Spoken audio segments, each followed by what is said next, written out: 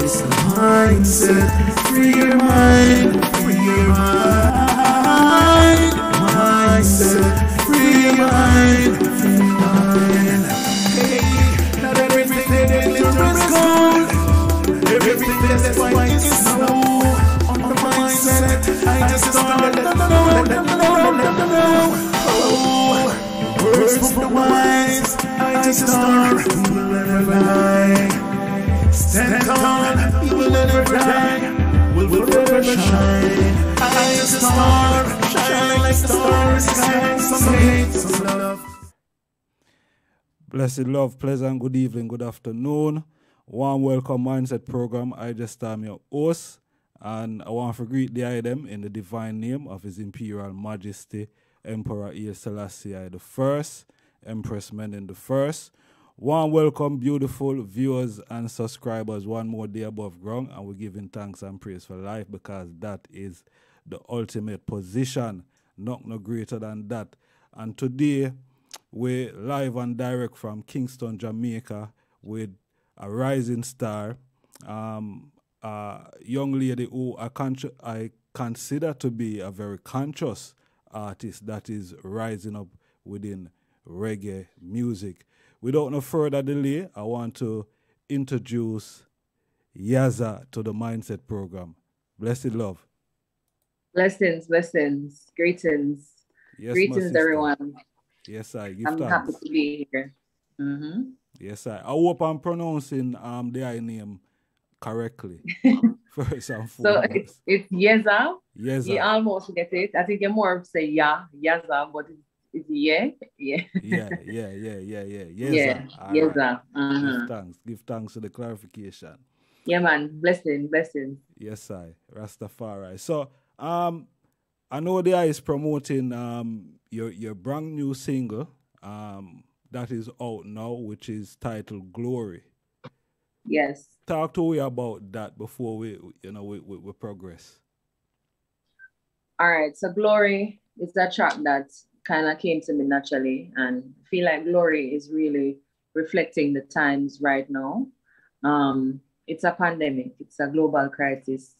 But I just decided not to look at it from a negative perspective, to kind of pull strength from it, because, I mean, he's what I would have considered to be, a fire daughter, you see me, or a rude girl roots, or a righteous bad girl, because I have that inner core, that nanny energy, or even that Marcus energy, where in these times we have to kind of understand and remember that.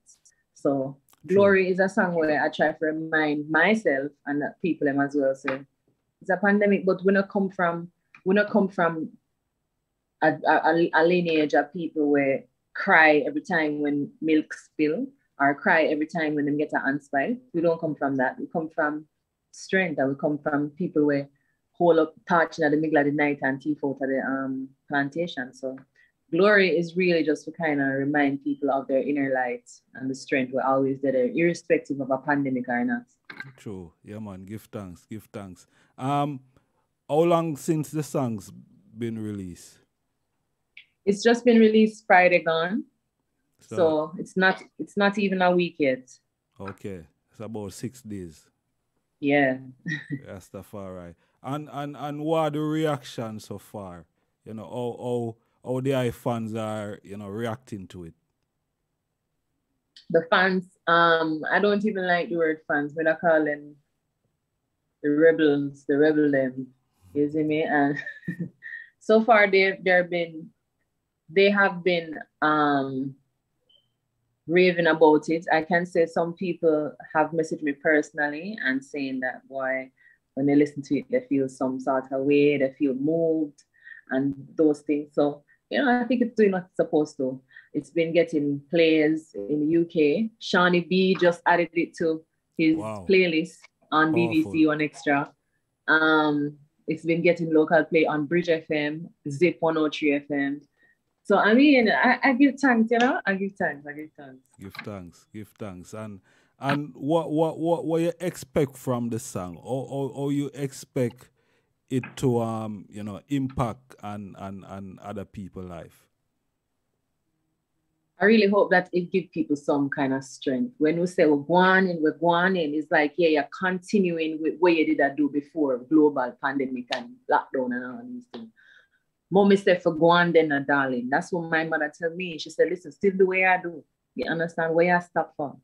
And that's what my father told me, where you stopping for. I hope to be that kind of voice. Don't stop, continue. Where I stop for, where I wait upon. Is it me go on? Is it me go on then, darling? The lyrics of the song say it, you know? Oh, Mr. Go on then, darling. Get the bag, then up, stop the drawstring. So I just hope the same message permeates and reaches the ears that need it. Yes, I give thanks. Give thanks. Mm-hmm. All right. Well, I hope that it doesn't fall on deaf ears and it really impact you know, the wider space and not just, you know what I mean, the typical Jamaican space of music, but you know, break that barriers and you know, create waves. I hope so. Yes, all right. Talk to me about the I community. You know what I mean? Where, you know, I know you grew up in Bull Bay, which is East Kingston. Yeah. Talk to me about growing up in your community. Okay, so Bull Bay, growing up in Bull Bay, I feel like growing up in Bull Bay was fun. I had a lot of fun as a child because we never really have much cell phones and all of these things. At the time, we would have just run around, play dandy shandy, go to the beach where I live close. I live close to the beach as well. Eat a lot of fruits and climb a lot of trees. And yeah, I think that was very, very interesting for me. That was like very wholesome. Now when I look back on those years, it's probably some of the happiest years that I've had. So I think growing up in Bull Bay was definitely like a colorful experience. Rastafari, yeah, man, and I get a vibe from the I music, you know, where it's very cultural, and I know that there's a lot of Rasta, and that side of the island. Does that have any influence on the I music at all? All right, so I think definitely the culture of Rastafari has influenced my music, because reggae music is, to me, interwoven. Reggae music and Rastafari culture is interwoven. Right. I believe that. You see me? So automatically, just by me listening to reggae music on a sound system and listening to Dennis Brown and Bob Marley and Peter Tosh and the Wailers and then people which used to play heavily on sound systems in my community, I definitely have to have been influenced by reggae music and Rastafarian culture simultaneously. See. So I would say yes to that. But did it have to do with physical contact with Rastafaris in this side? Not really. I never really come face to face with much of the man then when we listen to on the sound system. It's really the sound system kind of bring these cultural icons in my home and in my space and in my ears. Because I think, for example, Bobo Hill, they kind of just live in a community that is kind of isolated from the rest of the community. Right, true. You know? So there wasn't much interaction. I have to be honest. It's not like they would have come down and try to interact. I never get that any at all. So it's really through the sound system, and maybe a one or two time I would have said Rastaman, but never really had much conversation or anything like that. It's just sound system where kind of make me listen to Dennis Brown and Bob Marley and Peter Tosh and learn about culture and reggae and something. And what are some of the sound system you talk about? So the sound system that I grew up hearing is Fire Sparks. He's a man who live on my road named Clivey. See. So from my idea on the knee, Clivey sound. Me always say Clivey sound, but then over time we start to figure same sound actually mean Fire Sparks. You know? But me always just a Clivey sound I play, you know, Yeah. because I Clivey in name and I'm in sound. And yeah, Clivey sound was and then you have Black Power. When the big party them keep now, you have a song named Black Power. You understand? Even the name alone can show you say that's a powerful song. Yeah, man. You understand? True. Also you had a lot of others, but I remember them two there specifically growing up. The Fire Sparks and the Black Power song. Always I play the big reggae song them. I'm always a listen and love them, and the dance all them as well, but in terms of the cultural influence, them never leave me.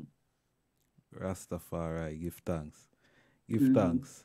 You know, you're in your early 20s, you know. What has kept the eye grounded as, you know, a young woman, you know, from, you know, the stereotypical type of, like, you know, getting pregnant from early? You know, what has kept the eye grounded as, you know? Oh, you mean when I was in my early 20s? Because I'm not in my early 20s anymore. Okay, I beg your pardon, man. Wow. It's okay. Yeah, but let me see. Do you still want to ask the same question, seeing as though I'm a little bit older than early 20s now? Yeah, man. Or yeah, man. Okay. I feel like say for me personally, whatever you're doing, you just have to be focused. I mean, I don't think anything is wrong if you really want to have that family and start it early.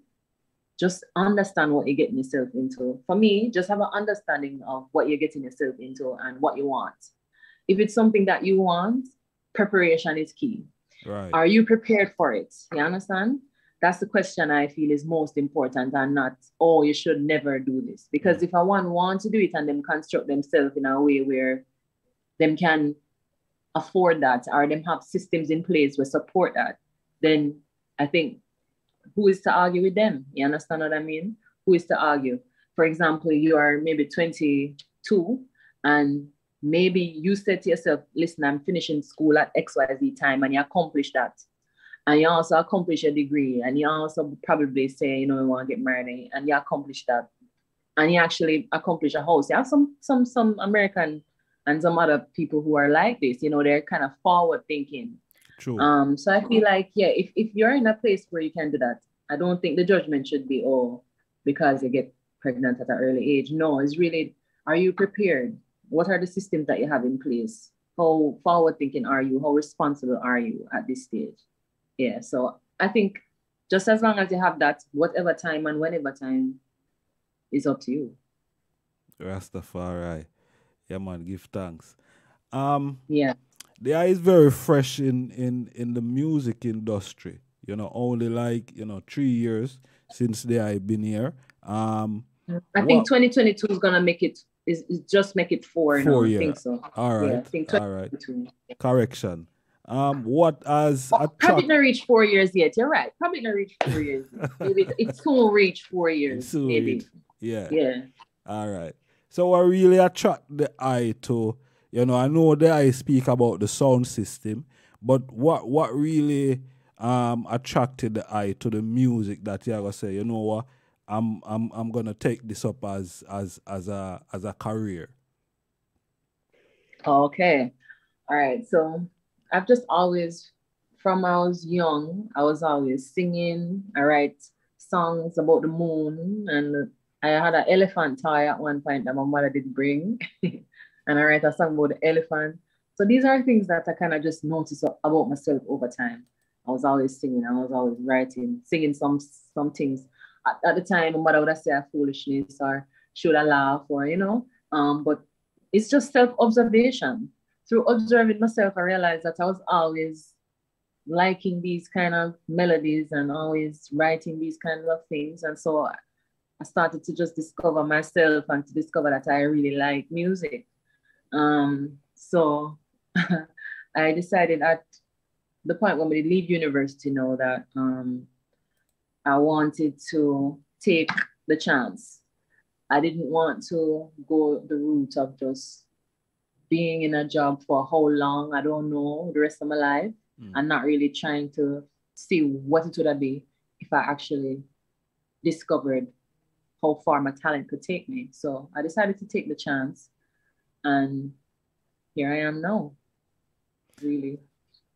And what are some of the struggles like or challenges then that I face within the music coming up, being so young? What are some of the challenges that I face trying to get the music out there? Whole heap of challenges, but whole heap of support as well, but whole heap of challenges. Let me see. Yeah, man, we give thanks. Let me see. So for example, when we just start, I never know what to do because I don't have any musical legacy like that's in my family. Right. So at the time, there were people who convinced me, say, me needed them for them link. You understand? So I needed for them link in order to make this happen and that happen and whatever the case is. Yeah. But I soon learned that I just needed to put myself out there. And it was challenging to put myself out there because as a female, sometimes when you try to go to event them and you don't have nobody beside you on a late at night and you try to travel, you don't really have much funds, etc., is a struggle. So luckily I had my manager, he's still on the team now, Travis, at the time to kind of rally around and, support me with going to these events.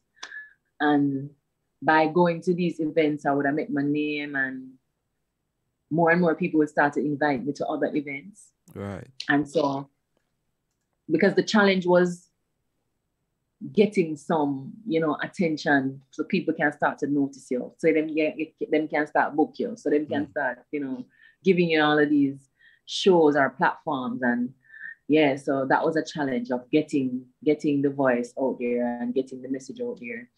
Other challenges I would have said is people tend to scrutinize female artists or singers more so based on their physical appearance.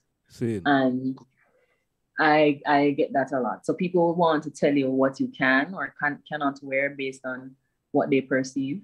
Mm-hmm. And I think it's everybody to their own opinion, but at the end of the day, the problem comes when you try to shove your view down somebody's throat. I don't think we're all the same and we come as different pieces of the puzzle.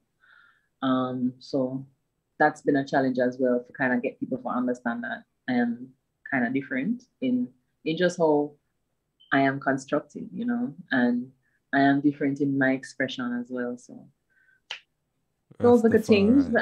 I'm sure there's more, but I can't think of those right off the bat. Give thanks. Give thanks, my sister. Right now, there's a lot of female that is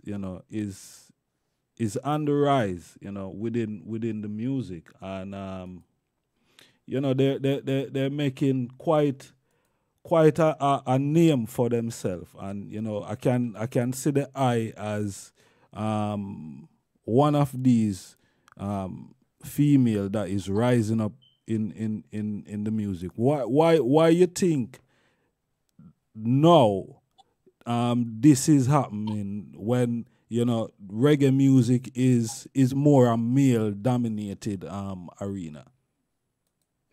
I am not sure why this is happening now. I cannot say. I'm not gonna lie. I cannot say.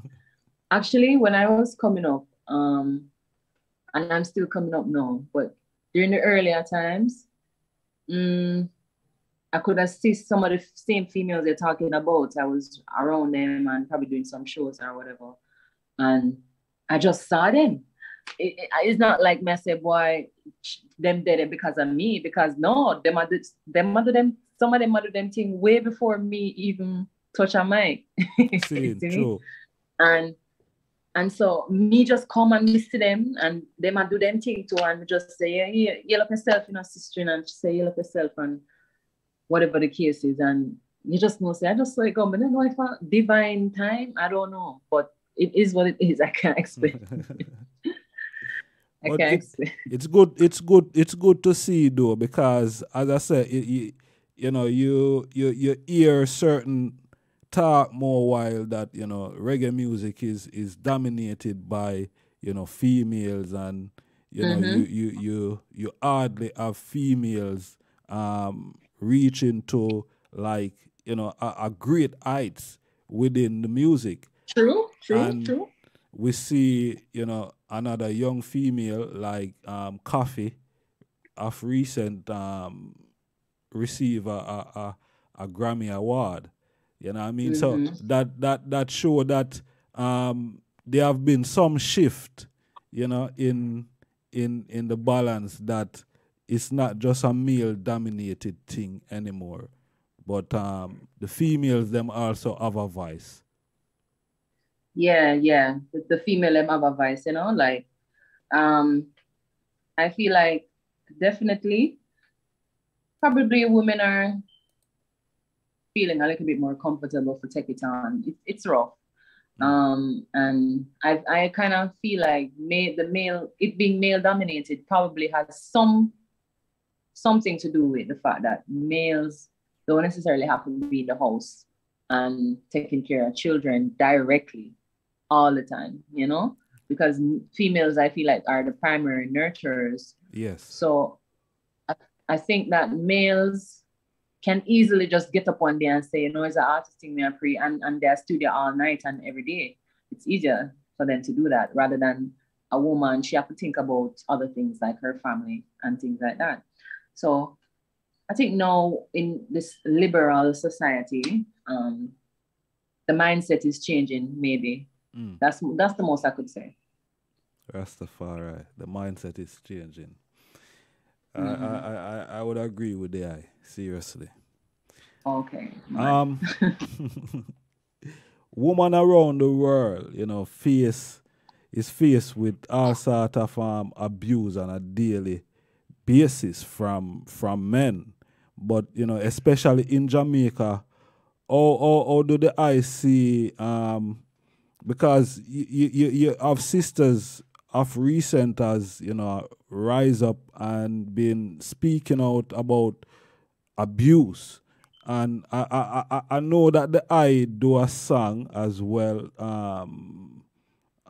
dealing with that topic. How do you see it being changed? What do you think is required of our brothers, not abusing, our sisters? I think everything go down to self-work and the family structure.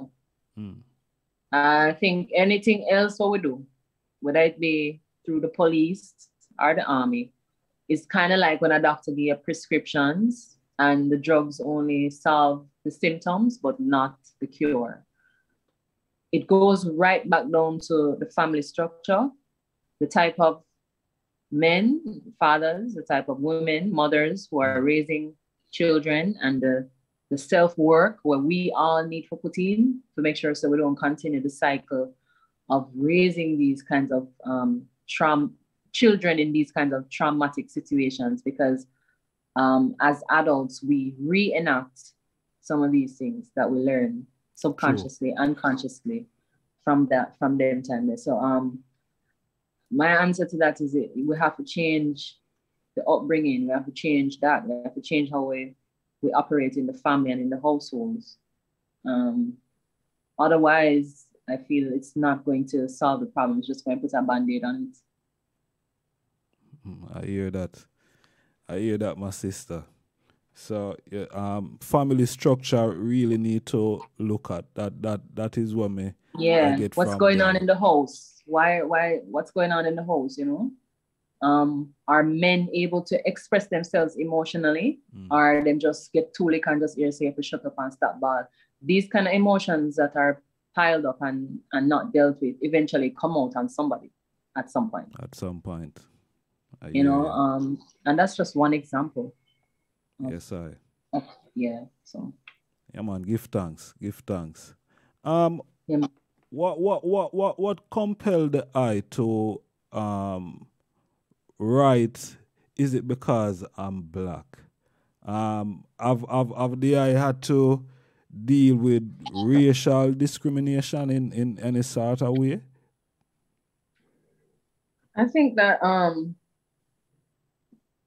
in Jamaica, I wouldn't necessarily say it's racism directly, but it is that racism, because racism in Jamaica, because we don't have a large white population, sometimes manifests itself as classism, right? And yeah, when you have a dark complexion and things, people that say, why you should have rub on too cream, you know? Rub on too cream for your skin, man, and it will bring you off. Or and somebody has bought me a bleaching cream already. Wow. As a gift to say why we can carry off yourself, you know? Instances like that, it's not necessarily direct racism, but it is I would say a spill off of it, because it carries the same principle that the closer you are to white, the better it is. And the further you are from white, the worse it is. So is it because I'm Black? It's really like from a global perspective rather than a Jamaican perspective, even though I have experienced that the mentality here is still influenced by colonialism, right?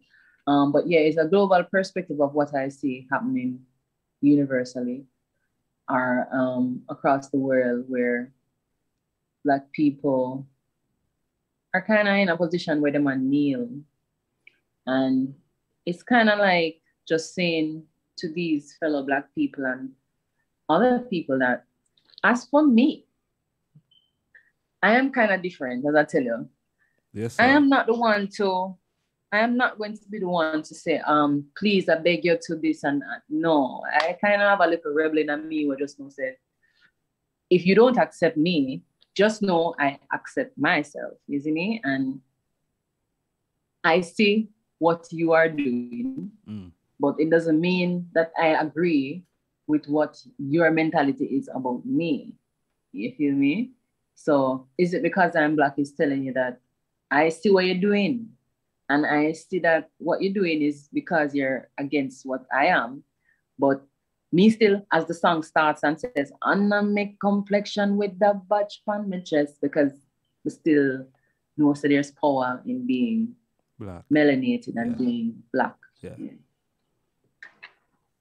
Powerful. Yeah. Give thanks. Talk to me about working with Bobby Digital, who is a legend icon in the business. What did I learn from that experience, and how you apply that to your craft? So unfortunately, I didn't get to work directly with Bobby Digital, even though it's from his production. Calibod is his son, and I worked with Calibod at the studio, Bobby Digital studio. So all is still, still big things, It's a chip no fly far from the block. No, not at all. And as I said, Bobby Digital's actual production, but I worked with Calibod in the studio to make the track, and that experience was great. It was great. I do feel like I did learn from the recording sessions. Calibod would tell me, because he's done work as well with the greats, and he's been there with his dad. Yes. Just seeing all of this greatness. So, I definitely cherish moments like those. Definitely. Yes, I give thanks.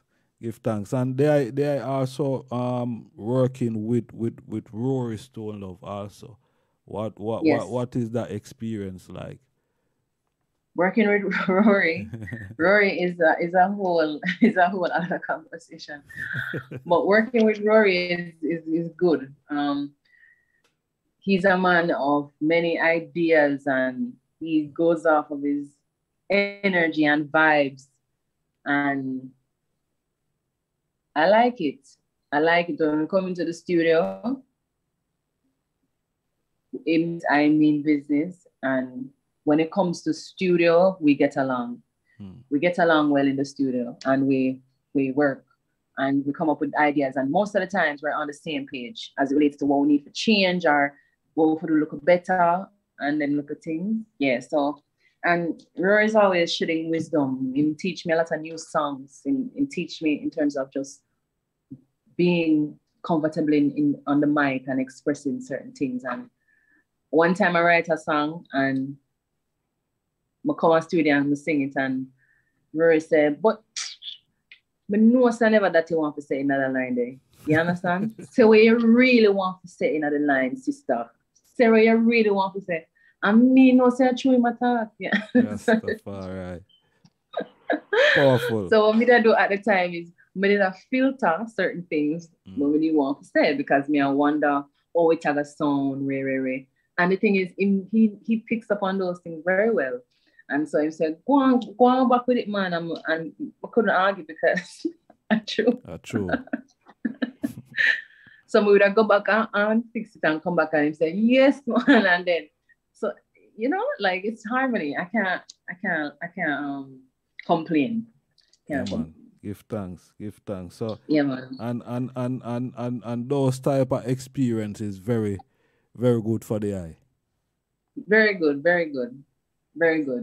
Definitely lifetime memories that will always be remembered.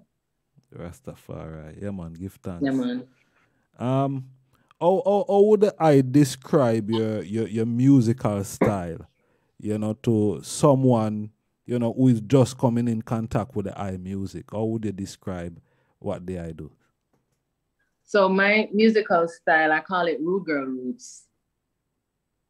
Rude Girl Roots because it's not conventional roots where I am trying to follow a specific script. I'm still myself first. First and foremost, I am myself. I'm influenced by the street and I'm also influenced by roots. So as you can see, the sound system is very street. Yeah. And that is what brings roots to me. So I have to pay respect to my blueprint, how I was cultivated in terms of my mindset, you know. And so Rude Girl Roots is kind of like that merging of roots, but with also the streets, because the two of them make Yeza who she is as an artist and as a person. So Rude Girl Roots is just still keeping it righteous, but at the end of the day, sometimes the message might sound like it come from the street, but it's still righteous. Yeah, man. You understand? True. So that is what I am about. Yeah, man. Give thanks. Yeah, we love the vibe. You know, we love the vibe. We've been observing. You know, we've been observing behind the scene. Give thanks. Yeah, man. I appreciate that. Yeah, we love the vibe. The I also have a band. How important is that, you know, for the eye as, you know, a young artist coming up? How important that is for the eye journey, having a band? All right, so the band situation is definitely something that can be tricky because all band members not always available at the same time, etc. But it is always good to, if you don't even have a band, to try and build a group of musicians where you can work with. For the record, they're not necessarily my band. They do have their own brand and they work with me more so than most other artists, which I appreciate. But yeah, I think it's good because you can have a group of musicians who know your music, and whenever you need to do a show or to perform in a very serious light, you can call on them and you can try and arrange for it to happen just like that. You know, you're rehearsing, so you're developing your craft on stage and you're working on your set, which is important as well. So all of these things for the music, develop your ears, your listening ability, develops your singing chords, because the more you practice, the better you get at singing. So I think all in all, it's great. It's great to have a band. They look like you are prepared for the road. That is what me get from you know, having a band. You know, the eye are prepared for go up on the road. Man. you've been to the UK. You've been on the road. Talk to me about that experience, for the eye going on the road. Yeah, man. So it was very, very eye-opening. It's one of the most memorable experiences so far for me personally, because not only did I get to go to the UK, I got to go because of music, which is amazing, because I just always have to recall and think at one point, I never really sure what I wanted to do. And at one point, I was just in my room writing music in my notebook. So for music to take me to the UK now, and then my mother lives there, so I get to see her, and yeah, it's definitely great. It's amazing. So being there, the experience was great. I stayed with mom and my sister, and even though she would only see me at night, because all day and night I would be gone to different places, performing at different places and doing radio interviews all about the place. I did so many. I did, what do you call it? The beat London. I did that, and I ran into Kabaka Pyramid there as well on that interview. I did different radio stations in and around London. I did shows. I did a show at Crystal Palace. I did a show alongside Iva Mar in London as well. Okay. Yeah, it was crazy. And the people love the reggae music. The people love the song. Is it because I'm Black? I performed that the night before I left at the Brothers and Sisters. I don't remember the exact place in London, but that's what the show was called. And the big people in, when I perform, is it because I'm Black? They love it, So I feel like it was amazing. It was an amazing trip. 3 weeks of just performing radio and just going around, and yeah, it was great. Rastafari. And you feel like that journey has gained the eye some more rebels on this side? Yeah, of course, because Antoinette, she was there with me on that leg of the campaign. Pick up herself, she's a part of the management team. She still keeps connections with Mixmaster J, who is from the UK. I met him when I went there. Where we went to a Spragga Benz show, and that's where we met Mixmaster J. And up to now, he's the first one to play my song in the UK. Wow. Big up Mixmaster J. Big up Mixmaster J. You see me? So the connection's still there. And we also look at the other day, we were looking at Up Top UK. We went to a radio station over there as well. The Beat. Whenever I have a new song, Rebel Empress, all of those, they were the first to play those songs in the UK at that time. So yeah, like a lot of the connections are still there and still here. So yeah, man, give thanks. Yeah, man, for real. What has the pandemic? How has that impact the eye or impede the eye journey in any way? Because probably if that didn't occur, probably the eye would be on the road now touring, knowing that it's coming up to festival times in Europe. How has that impact the eye, if in any way, positive or negative? Yeah, man, I think most people will fall on the negative impacts. I see the negative impacts as well because it created a struggle, but I feel from the negative comes positive. The struggle is how we grow, and the struggle is how, if you see it like that, you can transform. So it put a lot of people under fire and under pressure. Fire, pressure, I really see the two of them as very similar. And fire is a transformation energy, right? Yes, sir. When you think about fire, things get burned and then reshape and then remold and, them come again in a different light, like in the forest and things like that. So I feel like, yes, we can see the negative impact per se, but it doesn't stop there if you're willing to be transformed by it. And that's how I see it. So, for example, staying inside, I write more music.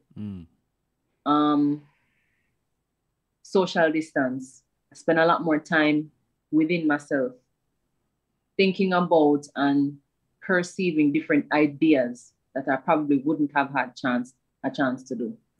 So all of those kind of different negative things, I kind of just use them to the advantage and bring forth more positivity, really and truly. So yeah.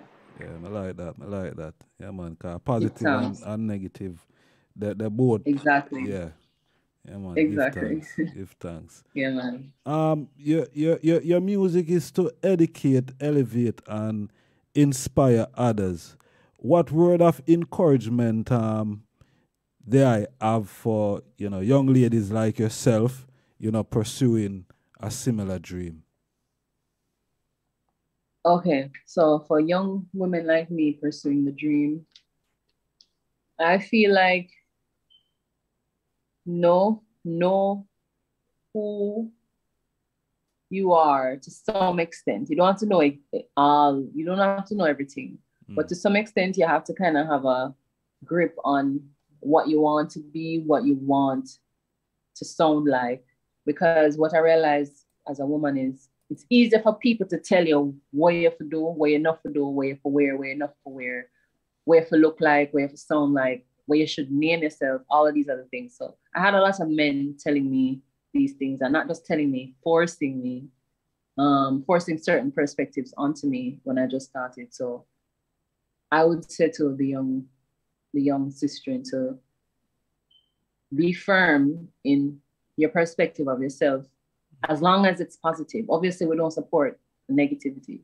So as long as it's a positive perspective that you have of yourself, you kind of need to have some amount of firmness in that, because otherwise people and situations can pull you in all type of different directions if you're not strong. True. So that's what I would say. That's the most important thing that I think I have learned throughout my journey. I've kind of developed a core that doesn't allow me to be manipulated easily. But I have been in situations where people tried that many, many, many times. Isn't it? So that's what I would say. Yes, I give thanks.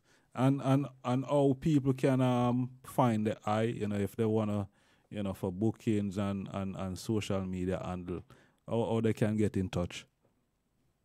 So the new music Glory is out now. You can stream it all over. Just look for Yeza, Yeza Music, Yeza Music on Spotify, on Apple, all of these streaming platforms. And on Instagram, Facebook, Twitter, it's Yeza Music as well. Yeza Music, Yeza Music. And that's everything for everything. Rastafari. Yes, Yeza. Yeah, man. Give thanks, Yeza, my sister, for taking the time. It's been a great honor reasoning with the eye. You know what I mean? Great honor to have the eye here on the platform. And, we pray that, the eye excel in all your endeavors, my sister. You know what I mean? And give thanks. Appreciate it. yes, and continue making the type of music that you make. We love that type of energy. You know what I mean? We love that type of energy. Give thanks. I will. Yes, so manners and respect, peace and love, and all the best with Glory. And all the rebel fans, go out, support the music. It's out there on all digital download platform. Yes, my sister. Yes, man. Give thanks for having me. I just started big up yourself. All right. Manners and respect. Manners. Peace and love. Yes, family, there you have it. Yeza.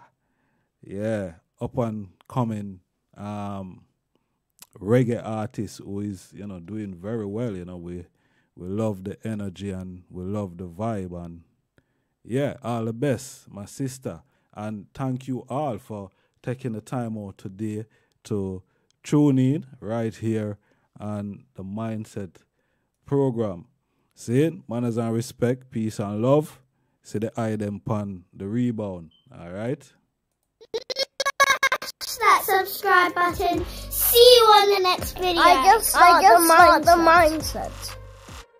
Smash that subscribe button. See you on the next video. I just got the mindset.